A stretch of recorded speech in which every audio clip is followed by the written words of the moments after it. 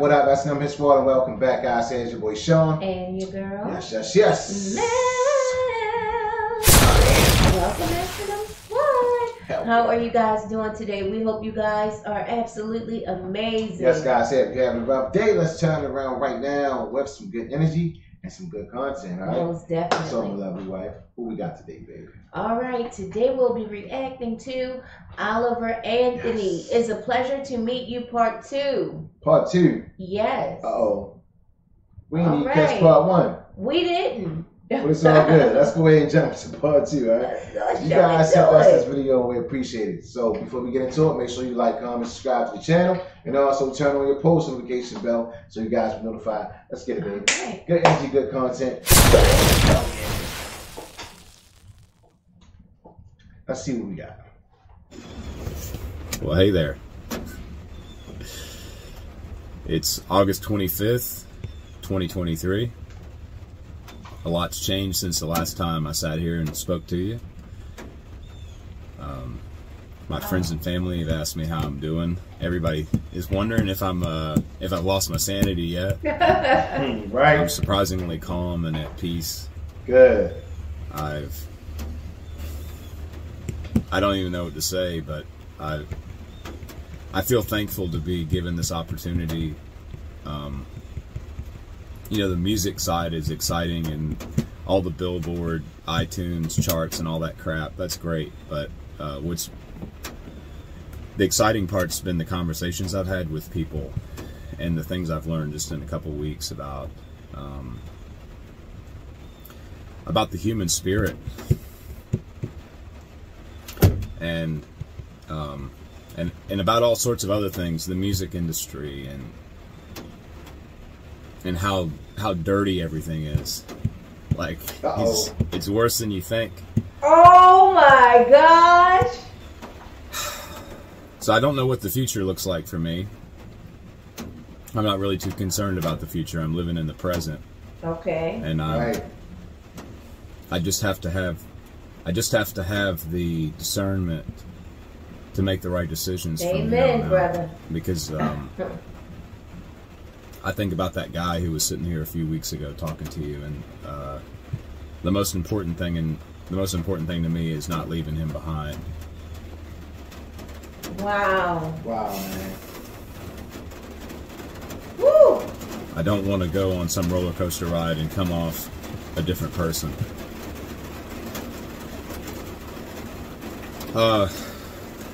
If there is anything for me to address at all with you, it's that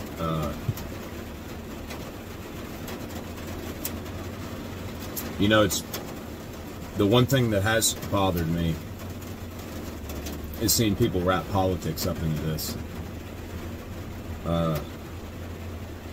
I'm disappointed to see, like, it's aggravating seeing people on conservative news try to identify with me like I'm one of them. It's aggravating seeing certain musicians and politicians act like we're buddies and act like we're fighting the same struggle here, like that we're trying to present the same message. Wow, that's sad.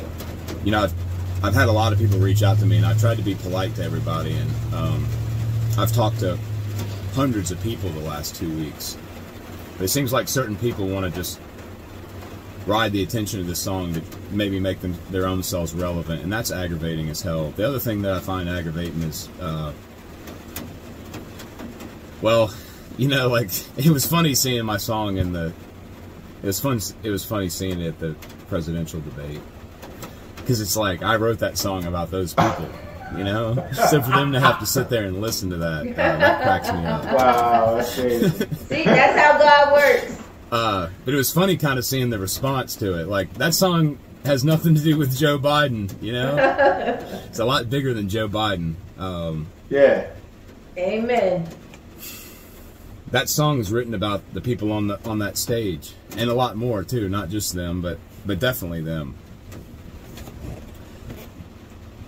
It's cool seeing some of my other music come out, because people are, I guess, starting to appreciate and understand what it is I'm really trying to say. It's hard to get a message out about your political ideology or your belief about the world in 3 minutes and some change. Yeah. But I do hate to see that song being weaponized. Like I see the right trying to characterize me as one of their own, and I see the left trying to discredit me. Wow. I guess in retaliation. That shit's got to stop. If you watch the response videos on YouTube to this song, it's not conservative people responding to the song. Yeah. It's not even necessarily Americans responding to the song. I don't know that I've seen anything get such positive response from such a diverse group of people. Yeah. Come on now. And I think that terrifies the people that I sing about in that song. And they've done everything they can the last 2 weeks to make me look like a fool, to spin my words, to try to stick me in a political bucket. And they can keep trying, but I'm just going to keep on writing. Yes, sir. I've got a lot of words to put down on paper, and I've got a lot of songs to put to chords, and I don't know what my music career is going to look like. I don't know how many shows I'm going to do and how many tours I'm going to put on, but I am going to stay true to my word. I'm going to write, produce, and distribute authentic music that represents people. Hell to the end. And not politics. Yes. I do feel compelled to address something. Since I have addressed the conservatives, I do need to address the left as well, because they're sending a message out that initial song that sort of shot me up the radar, Richmond, north of Richmond, is an attack against the poor. What? If you listen to my other music, it's obvious that all of my songs that reference class defend the poor. Doggone, it's a good example of that. Needles in the street, folks hardly surviving on sidewalks next to highways full of cars self-driving. The poor keep hurting and the rich keep thriving. Whoa. It's like, that's what I like to sing about. And, you know, the English language is interpretive, and so I do understand, like, there may be some people who misunderstood my words in Richmond, north of Richmond. But I've got to be clear that my message, like with any of my songs, it references the inefficiencies of the government because of the politicians within it that are engulfed in bribes and extortion. And, you know, the words say that there's people on the street with nothing to eat and the obese milking welfare. That references a news article I read earlier this summer that adolescent kids in Richmond are missing meals over the summer because their parents can't afford to feed them and they're not in school to eat cafeteria lunch. And meanwhile, I think like 30 or 40% of the food bought with welfare or EBT money is in a classification of like snack food and soda. I think 10% spent on soda, and I want to say like 20 or 30% spent on junk food. Amen. And that's not the fault of those people. Welfare only makes up a small percentage of our budget. You know, we can fuel a proxy war in a foreign land, but we can't take care of our own. Woo! That's all the song's trying to say. That's a message right there. It's just saying that the government takes people who are needy dependent and makes them needy independent. Wow. And at some point I will dissect all my lyrics of all my songs if that's what I need to do. Come on now. 30-some million people understood what I was saying, but it only takes a few to try to derail the train. Right. You know, to try to send out false narratives. And I'm sure there'll be more of that to come. It's like, it's driving people crazy to see the unity that's come from this, from all walks. This isn't a Republican and Democrat thing. This isn't even a United States thing. Like, this has been a global response. Right. And don't let anybody tell you otherwise. Go on YouTube and watch all the response videos. You know? Yay! Don't shoot the messenger. Like, I'm a nobody. Yes.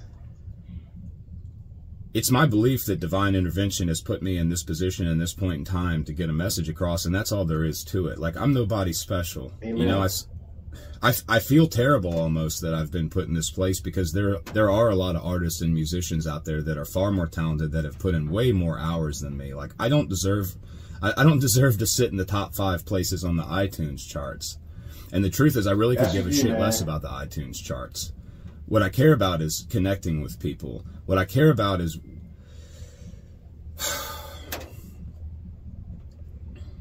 take your time, man. I don't know what this country is going to look like in 10 or 20 years if things don't change. I don't know what this world's going to look like. Yeah. And like, something has to be done about it, you know? There's been too many people die. There's been too many people sacrifice everything they've had. People die before they're even 18, you know? Just for us to all sit here and just do the stupid shit it is that we do every day that keeps us all beat down and divided. Like, that's what I want to see stop. Yes. And I'm going to do everything I can to influence that at all costs, even if it does throw my world upside down. It's well worth it. But for now, I'm hanging in there, and I'm doing what I can. Thank you, wow. And thank you, man. I really appreciate everybody who's along for the ride. So there's a lot more to come, and I'm excited for it. And I'll see you on the next one. All right, Oliver. That was awesome, man. Oliver Anthony. You feel like he was just, looking right at us, talking to us. Even though his name is Chris, I still like to call him Oliver. Something about Oliver, right? Yeah, this is deep. It's so deep. Wow, this is deep. The way that this song, this man's heart, his words, his thoughts have touched the world. Yes. Is so powerful. It's like he has the power of God just behind him completely. Absolutely. You could feel the power of God in this man when he speaks. I mean, how humble he is. Oh my goodness. And it's like he's like the chosen one. God gotta choose someone to speak to the people. Yes. And get the message out fast. He is the chosen one. That's what it is, my love. He got the message out so fast. And he's probably been writing and singing for almost all his life, probably. Yes. But it took this message to hit the world and impact everyone, not even only in the United States, but everywhere in the world. Yes, and this is not made up. People are reacting to this song. It has truly touched us all. Touched a lot of people. Because we're going through this, being divided because of political party, because of the color of your skin, because of your finances. I mean, everything, almost everything in this world has been created to divide us all as a people, and I love as a human race. The way he addressed real life situations. He's not just making this up. It's his real life, and he's putting it into the lyrics where everyone can feel it and understand it, and everyone is like on one frequency. What I'm saying? He's bringing us all on one accord. He's like the glue. Most definitely. To bring people back together. He's what the world needs, what we all need in this world. Somebody has to do it. Yeah. What God has put this man in place to do, we have to pray for him. Yeah. Because we have to. He is really about to be attacked in every way possible because of the power of God that's inside of him. Yes. The devil is going to try. And I know a lot of people don't believe in that, but it's true. And even if you don't want to call it the devil, let's call it evil intentions. And they're gonna come after this guy and offer him everything in this world. Yes. Everything that this world has to offer, they are going to lay it out on a platter. But in return, they are going to just suck them dry. Take it all away. He's not even going to be able to talk about the problems in the world because he'll be silenced. And you heard once they try to get him to sign that contract, that will be the end. He say he don't deserve to be at the top. 5 on iTunes. And then he said, I'm not even worried about that. He just want the message out. And I think he's doing a good job with doing that. He's saying that, you know, he got more songs to come. And then, you know, everybody got an assignment, everyone got a job, just like we're going to pick it up and push it out, you know, to people that never heard about him. You know, so it's like a well-oiled machine, and he's doing good at the top. He's most definitely. And he said those people, they're afraid because of the diverse group. Right. It's like they thought they had the numbers together of people like, hey, we got them. We finally have them. Statistics show that the black hate the white, the Chinese hate the Hispanic, right? You know, just everybody hates everybody. And when this song hit the world, it made you realize how close we really are and how much we all have in common. Absolutely. And how much we really love each other. Yeah. I mean, this guy, I don't know if he pulled over, but it's like raining cats and dogs, you know, and he's just pulling out his heart and his soul, telling people and addressing problems and everything. You know, he's speaking out to the people because he don't want things to, you know, just people having any kind of thought. So he want to address this, and I really take my hat off to him, man. So do I. And addressing everything in the song, and you know, the people, and letting people know what it's about. You know, just don't get it twisted. Before that debate, when we did the reaction to the song, I remember you said you would like for the people in the White House, the people, you know, like for the politicians to react to this. Right. And 2 weeks later, it was so funny to see that.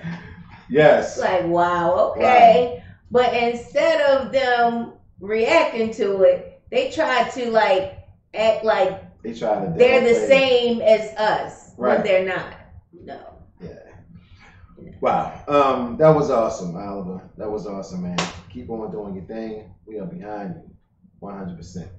Guys, go ahead and smash that like button. Give this video a big fat thumbs up, and also get inside the comment section, guys. Let us know what you think. All right, that's all time. All right. We signing off until next time. Here's your boy Sean. And your girl. Yes. Bye. We love you guys. Have an amazing day on purpose. Love you, babe. Definitely have an amazing day. All right. Peace.